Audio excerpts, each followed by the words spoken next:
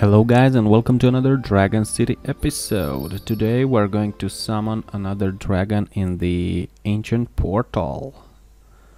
So let's collect from the mines. Let's collect also the platinum.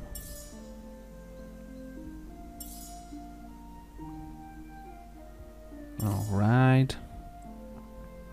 Let's also buy another series of gems. So let's see what is the next dragon. It is the OBSERNO Incubus of Flame, and as you can see I need one more red gem. Okay, so let's craft it.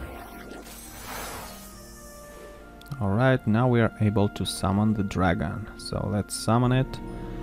And this dragon will finish summoning in 10 hours, so let's speed it up and see if we can place it anywhere.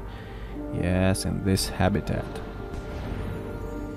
Nice. Congratulations. Alright, this dragon looks pretty cool. OBSERNO Incubus of Flame. He's like the predator. So let's see.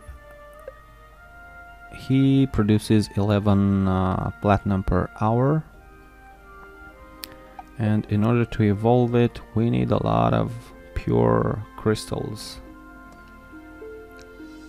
Okay,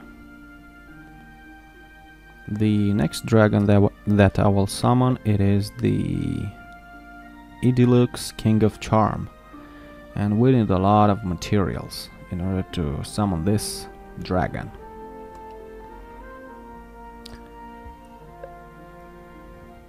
Alright, the OBSERNO Incubus of Flame.